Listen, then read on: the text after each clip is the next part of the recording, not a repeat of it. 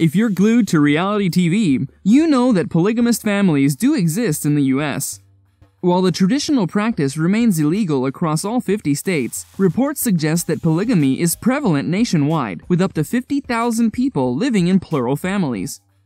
As strange as it may seem, there is the curiosity about how and why someone would ever want to live in a plural union. Thanks to TLC's reality shows such as Sister Wives, My 5 Wives, 3 Wives, 1 Husband, and Brother Husbands, we have been able to learn more and more about modern-day plural marriages. With many people still wanting to understand such lifestyles better, TLC debuted Seeking Sister Wife in January 2018, featuring 3 modern-day polygamist families, the Snowdens, the Alldredges, and the Brineys. A year later, the reality TV show came back for its 2nd season, introducing 2 new families, the McGees and the Winders. Why did the Brineys never return? Can you believe that a family patriarch featured in the show actually hid his 8 children from TLC viewers?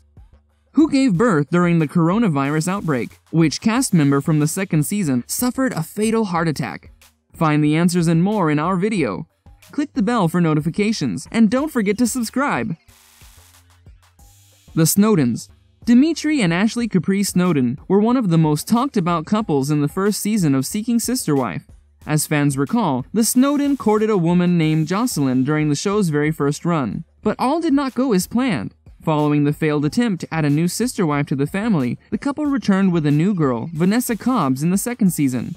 After 6 months of courting, Dimitri got down on one knee and popped the big question. The two tied the knot in a spiritual ceremony which was televised during the season finale. Not long after the tell-all was filmed, Vanessa shocked fans when she announced her decision to leave the Snowden family in a since-deleted Instagram post, stating, "After some deep soul-searching, I have decided to part ways with the Snowdens. I love Ashley, Dimitri, and the children so much, and I will continue to do so always. However, my love and commitment to them overshadowed my love and commitment to myself. I was not being truly honest with myself until recently. I was ignoring my inner guidance, which was telling me that I do not belong with them in the capacity that they need me to. I know that just because you love someone, or a family, does not necessarily mean that you are meant to be with them. Sometimes, their long-established dynamic is not aligned with your own personal growth and path forward. Our love and life together was very real. I still believe that polygamy can be, and is, a beautiful thing. Love who you want, and love out loud and proud. I wish Ashley, Dimitri, and the children nothing but love and happiness, and I know they wish me the same." After ending the relationship, Vanessa relocated to Australia. The former Seeking Sister Wife star lives nearby her twin sister Adrienne. Dimitri, who owns an artificial intelligence company in Los Angeles, works as an ontological architect. Talking to his Instagram in January 2020, the 39-year-old revealed the family has started selling vapes and CBD oil products online. The Alldredges. Jeff Alldredge has 15 children altogether, not just 7, and his first wife Vanessa is related to the Brown family from Sister Wives. That's right! Having separated years ago on bad terms, the Alldredge family patriarch is still legally married to his first wife Cynthia. Cynthia shares 8 children with her husband. As referred to in the TLC show, Jeff's first wife Vanessa is a relative of the Browns. How so, you may ask? Well, Cody and Christine's first child, Aspen, is married to Vanessa's brother Mitch Thompson, which makes Aspen the first Brown kid to get married into other plural families. The Brineys. Along with their 13 children, Drew Briney and his wives, April, Auralee, and Angela, were part of the reality program during the show's first run in 2018. In a family blog posted in January 2019, the Brineys revealed they would no longer be featured in Seeking Sister Wife, blaming the former sister wife April for TLC booting them from the 2nd season of the show.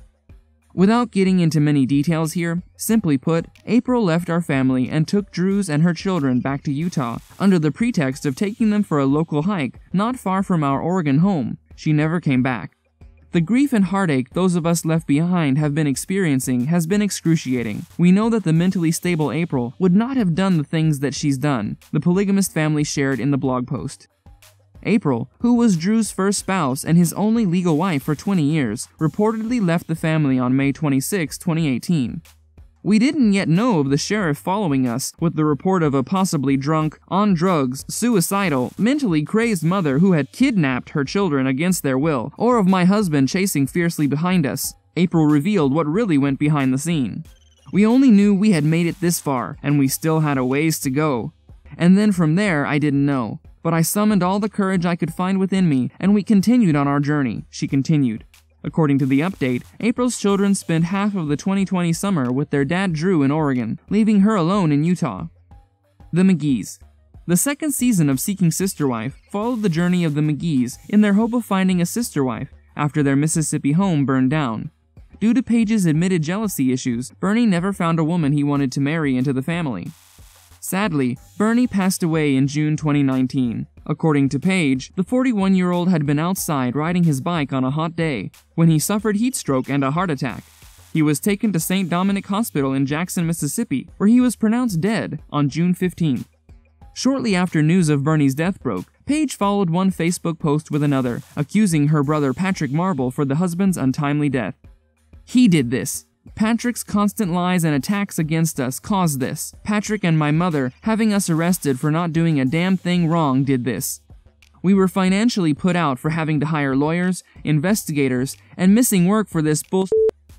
Patrick Marble has admitted numerous times he would not stop until we were fired from the show. Well, that never happened, so he continued his bullying and harassment. Briney has been under so much stress, and the stress of going to court this coming Wednesday with fear of 1 year in jail wore on Briney. Briney was so upset the day we were arrested because our sons had to watch us being taken away. Every night since then, Briney has said over and over, the look on Johnny's face. He just couldn't get over that. Patrick Marble and I do not have a relationship. We never have. Patrick Marble, you killed my husband, and I hope you burn in hell. And you better stay the hell away from me and my family, her Facebook post read. The Winders. And finally, the big baby news. After announcing they were expecting their first child together in November last year, Colton and Sophie welcomed a baby boy named Ephraim James on April 20th. The family shared the news on their joint Instagram profile, gushing, "Our son finally made his appearance yesterday, and we're all so in love already. It's been a little hard not to have any visitors in the hospital, and Sadie has been excitedly awaiting her meeting with her baby brother. Sophie and the baby are both doing well. He was born at 9 pounds 5 ounces and 22 inches after a long night. Welcome to the world, our dear Ephraim James Winder." Congratulations to Colton, Tami, and Sophie.